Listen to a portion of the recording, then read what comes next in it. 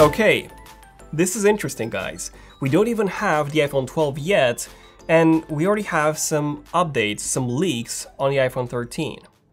So yeah, get those snacks ready, and here's another ZONEofTECH news episode covering the recent iPhone 13 leaks, some Apple Glasses updates, iPhone 12 updates, AirPods Studio headphones, and so much more. Actually, no, that's pretty much everything, but yeah, get ready, sit back, relax, and enjoy.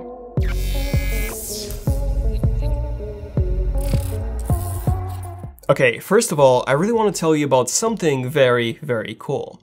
So let's say that you guys want long-term storage for backing up your machines, your game progress, and you want that storage to be safe. You want lots of it, and you want it to be affordable as well. Well, up until now, cloud storage has been the answer, and it still is. But you see, the problem with cloud storage is that the more storage you add, the more expensive it gets. And it gets to the point where it would cost you hundreds of dollars or pounds a month for just a few terabytes. Well, the answer to all of your storage needs is Polar Backup, our sponsor for this video. Polar Backup offers 1 terabyte of lifetime cloud storage for just $39.99 or £34.99 in the UK, which is cheaper than buying a physical 1 terabyte hard drive. And keep in mind, this is lifetime cloud storage. And they also offer end-to-end 256 AES military-grade encryption, while also giving you a ton of flexibility. You can use Polar Backup to back up your Mac and PC and customize your account by adding additional users, hot storage, and more from just $2.25 a month. And there are many other extra features that Polar Backup offers, such as the ability to schedule your backups when your network is less used, file versioning for keeping multiple versions of projects, as well as file duplication prevention. Try Polar Backup using the link below and get 20% off of the most affordable and flexible cloud storage that you can buy. Okay, so starting off with the iPhone 13, Twitter leaker Fudge at Chocobit, who's been actually pretty accurate in the past, he claims that this is the supposed layout for the iPhone 13, the camera layout, which would be the 2021 iPhone. He did say that we should take this with a grain of salt, since these leaks are pre-EBT. So this could indeed be something that Apple is considering for the iPhone 13 lineup, it's just that it's way too early to know for sure if Apple would indeed go this route. So regardless, this is our very first look into what could materialize into the iPhone 13. And as you can see, the back is quite a bit different now. So we have 4 camera modules compared to the 3 modules on the iPhone 11 and also the iPhone 12. So we are getting an extra module in this array, and then the LiDAR sensor from the iPhone 12 that has now been moved underneath that 4 camera array. I would say that this does make a lot of sense. If Apple were indeed to add another module, they would preferably add it in that triple camera array, where that LiDAR module is currently sitting on the iPhone 12s in order to have a consistent design, and then that LiDAR module would be moved somewhere outside of that camera array. Now, you're probably wondering, what would that 4th camera be for? Is it a zoom module? Is it one of those strange color filter cameras that OnePlus added? Well, it is way too early to know for sure, but my personal guess is that this 4th module is some sort of periscope telephoto module similar to what Huawei and Samsung have added. Something around maybe a 5x optical zoom module or something along those lines. Now, the problem with a module like that is that you can only go from 1x to 5x. Anything in between would simply be digital zoom. However, if you keep the 2x module and then you also add a 5x module, you will still retain a sharp zoom level in between the two, which is what I believe Apple would do, at least judging from this design leak right here. Now, speaking of the camera, Fudge also tweeted some details about this new iPhone 13 camera system, and according to him, the iPhone 13's model number is D6X, and when it comes to the actual cameras, the main camera would be a 64 megapixel module, so quite a significant bump from the 12 megapixel module that we have now, and then he also said that it would have 6x digital zoom. Now, the thing is, others have really done this in the past. Samsung is a really good example, where they added a very high megapixel count to their smartphones, and as a result, low light performance was affected negatively, quite a lot. And they also had focusing issues, so yeah, as long as you have this really tiny smartphone sensor, adding more pixels would just make those pixels smaller, as there's a finite room inside the smartphone sensor, and because they're smaller, they would capture less light. This is why Apple is one of the last smartphone manufacturers that kept the now low resolution 12 megapixel sensor, because you see, the lower the megapixel count is, the bigger the pixels are, and the better the camera is in low light. Anyway, so that's the main module. Then we would have a 40 megapixel ultra wide angle module, then a 40 megapixel telephoto module with between 3x and 5x optical zoom, like I was assuming myself, with a 15x to 20x digital zoom. These two are very likely possibilities. Probably not so much in terms of the ultra wide angle module, as it's already pretty bad in low light, and again, an increase in megapixel count would simply make it worse. But you see, that telephoto module would benefit a lot from an increased megapixel count. And then finally, the fourth module would actually not be a 2x telephoto module like I believed, but according to Fudge, it would be a 64 megapixel anamorphic lens. So a 2.1:1 aspect ratio, which would give you an incredibly wide and cinematic view, especially for when you're shooting video. But is there really any point in having that if we already have an ultra wide angle module? I would say no. And Fudge pretty much agrees. He does say that we should take this with a huge amount of salt. So it's extremely likely that his sources did tell him that these are things that Apple is currently considering doing, but it doesn't necessarily mean that they will definitely do those things. At least we cannot know for sure as of now. Also, it seems that Jon Prosser disagrees. He says that the camera layout of the iPhone 13, iPhone 12s, would be identical to the iPhone 12. To which Love to Dream, another accurate leaker, disagrees. Very interesting. Very interesting. Now, from my understanding, both Love to Dream and Fudge, they both get their info from supply chain sources, so the actual manufacturing, whereas Jon Prosser, he gets his info from Apple's own team. Reason why we have a few conflicts of info here. Aside from that, another change that could be coming to the iPhone 13 is in terms of the notch. So as you probably all know by now, the iPhone 12 from this year will still have the notch. It's just that it will be smaller thanks to the repositioning of the earpiece. Now, we've heard some rumors that Apple could be removing the notch from the iPhone 13 entirely in favor of a full screen display, but I don't know. Knowing Apple and knowing how they like to keep a certain design for as many years as possible, I don't see them giving up on the iPhone 12's front design after just one single year. That would be cool, but I don't think that's happening, at least not in 2021. But something that is happening in 2021 is the fact that Apple is finally dropping Lightning from the iPhone.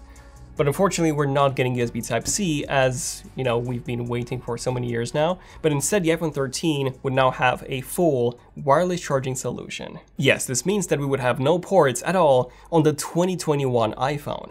Instead, we would be getting something that looks like a smart connector, which would allow you to connect a magnetic charging cable and charge the iPhone like that. So very similar to how the Apple Watch charges. Now, while this is pretty neat, USB Type-C charging would still be preferred. Otherwise, this will still be another extra cable that you will have to carry with you, which is just as inconvenient as it is to carry the Lightning cable now when all of your other devices have USB Type-C ports.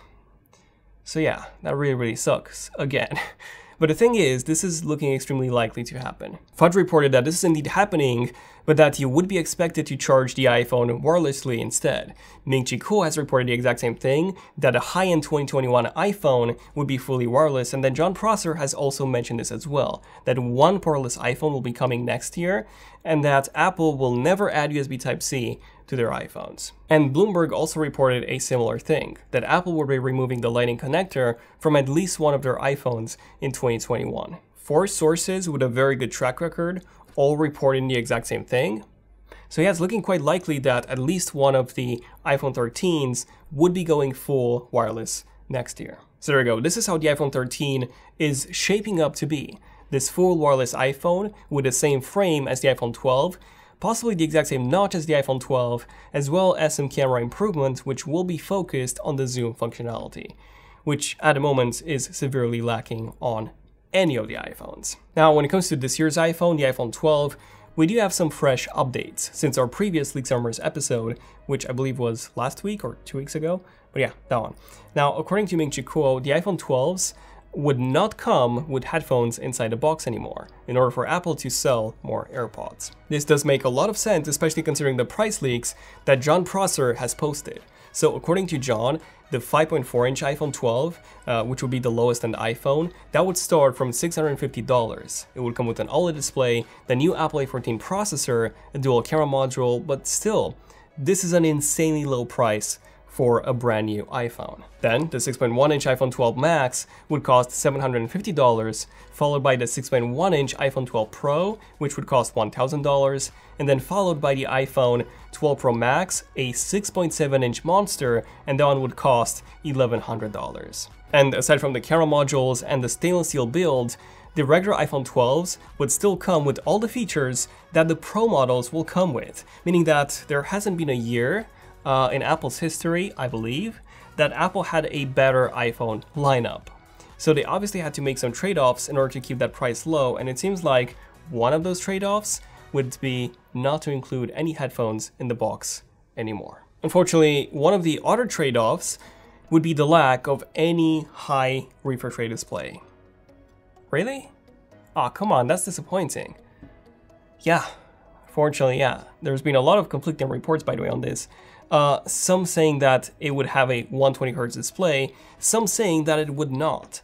But yeah, long story short, according to display analyst Ross Young, Apple does want to include an LTPO OLED display on the iPhone 12s, so that it can automatically and dynamically adjust the refresh rate from 1 Hz all the way up to 120 Hz, just like they're doing it on the iPad Pro, but keep in mind that the iPad Pro has an LCD display, and this has to be an OLED. Samsung does have 120 Hz displays for smartphones, but you see that refresh rate is fixed. So this is what Samsung has been using on their own S20 line, and while those displays are really good, the battery life on those just isn't that great, at least not on the Exynos models of the Galaxy S20s. Now, Samsung will indeed have a 120Hz LTPO OLED panel this year, but according to Ross, they are reserving it for the Galaxy Note 20 and the Galaxy Fold 2. Apple will only be allowed to use it next year in 2021, meaning that this year, they will have to choose between a great battery life and a constant 120Hz display. And it seems like they're not choosing the 120Hz display at all this year. And yeah, there you go, this is pretty much everything new when it comes to the iPhone 12. Next up, I have some quick updates on the next-gen AirPods. So John Prosser mentioned back in May that Apple will be releasing some new over-the-head headphones, just like the Beats Solos or the Beats Studios are. However, rather than calling these the new Beats Studio, they will be marketed as AirPods, which means that now we would have three versions of the AirPods: the entry-level model, the AirPods Pro, and then these new AirPods Studio, which according to John, they're codenamed B515 and they will start at $350. Mark Gurman from Bloomberg released this massive report with a ton of inside details on the new AirPods Studio. And according to Mark, Apple is actually working on two AirPods Studio models, a premium version with leather-like fabrics and then a fitness-focused model that uses lighter, breathable materials. The headband is said to be very thin with full metal arms. Not only that, but Mark says that the earpads would be magnetic and that you would be able to replace them individually with different designs and fabrics and materials and so on whenever you wish.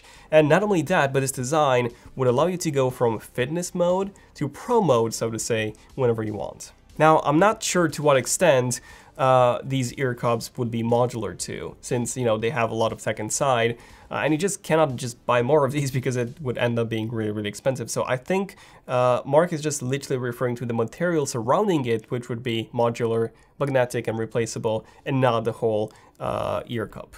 This is how we model our concept, and we actually based this off of the leaked iOS 14 icon. So we've made these gigantic ear cups held in place by this fairly thin headband. We do have invisible touch controls on the sides, which would allow you to just adjust the volume, skip to the next song, skip to the previous song, as well as, of course, invoke Siri, which you can also invoke by saying the magic keyword command, which I'm not going to say because I'm going to activate your devices, but you know which one it is. Now, at this price point of $350, Apple seems to be competing directly with Sony, Microsoft, and Bose against their line of high-end noise-canceling headphones. Sony is currently the king in this department with their brand new, well, not so new anymore, the WH-1000XM3s, and I'm really curious to see if Apple can actually beat Sony in terms of the sound quality and, of course, in terms of the noise cancelling as well. Personally, I'm not really into over-the-head headphones. I always find them to be way too big. I mean, they're perfect on a plane, you know, for noise cancelling, but aside from that, I would never use them. I always prefer in-ear headphones, like the AirPods Pros are.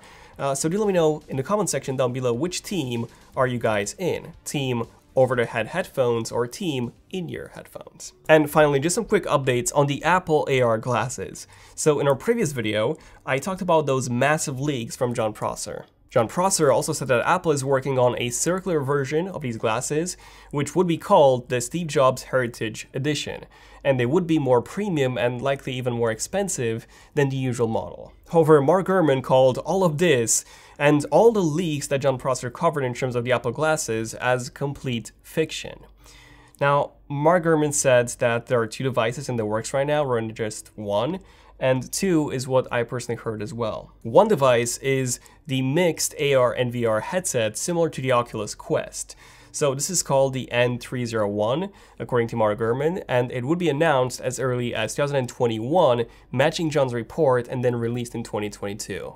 The other model would be those pure AR glasses, the N421, which would not launch until the end of 2022 or even 2023. Now, we have seen a ton of Apple patents on both of these designs really, but most of these patents actually seem to show the Oculus Quest style headset rather than the true AR glasses design that we're all looking really forward to. Now, my guess is that it's pretty much in between. So the AR/VR headset would launch in late 2021, like Jon reported, and then the actual AR-only glasses would launch in 2022, as those ones would require a few more tweaks, especially considering that insane high-resolution display that we would get in each eye, which, by the way, it would be an 8K display in each eye, at least if we're going by CNET's 2018 report on this. They were the first ones to report on the glasses, so yeah, there we go. We still have quite some time until any of these come out, so let me know which one of these products are you excited for the most. iPhone 13, iPhone 12, AirPods Studio, or the Apple Glass. The AirPods Studio should come out this month actually, in June, announced at WWDC. But yeah, thank you for watching. Definitely subscribe, hit the bell icon for notifications. Let me know in the comments, what do you guys think about each of these products individually? Join the Zone if you want to support the channel by tapping on the join button right there, and you also get some really cool perks in return. And this is pretty much it. So thank you for watching. This has been Zone of Tech. I'm Daniel, and I'll see you guys in the next one. ZONEofTECH, signing out. Cheers.